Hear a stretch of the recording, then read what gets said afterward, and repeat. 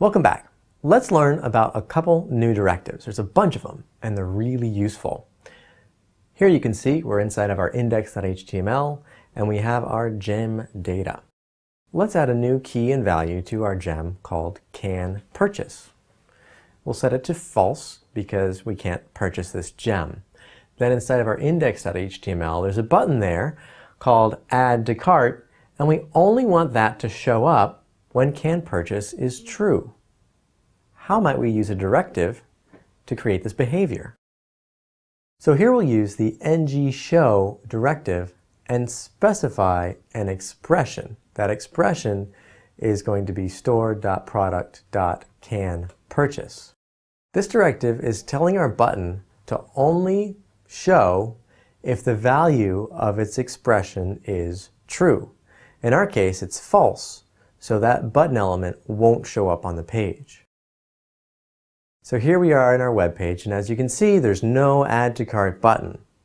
However, if we go back into our code, change canPurchase to true, and refresh the page, you'll see now it's there. What would happen though if we didn't have a canPurchase property on our current gem? Well, Angular's nice enough to interpret that as a falsy value. So even without that property, it's not going to show the Add to Cart button. Let's add another property to our gem. We'll call it sold out.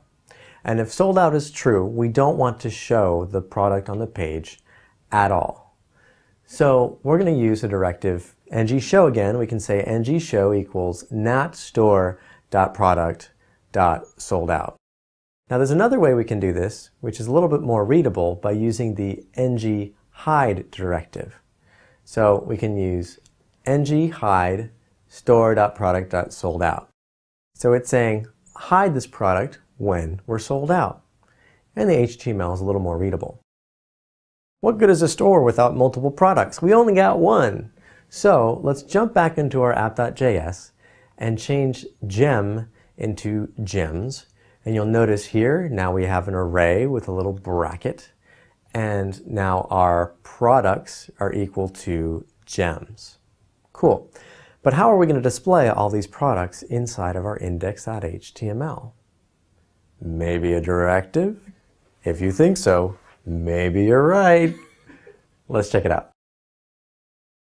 So back in our index.html, we can print out each of these products to the screen by accessing their array index, as you see here. But this is not very dynamic, just listing out each of the products using their array indexes. So let's use a directive to iterate through each of the items in the array. To do this, we'll use the ngRepeat directive. The ngRepeat directive takes a special Angular expression. In this case, we're saying product in store products. Store products is the array we want to iterate through. Inside of this element, product refers to the current product, and we can print out all of its properties. And this will get repeated for as many products as we have. So now if we jump into our browser, we can see that it shows us all of the products.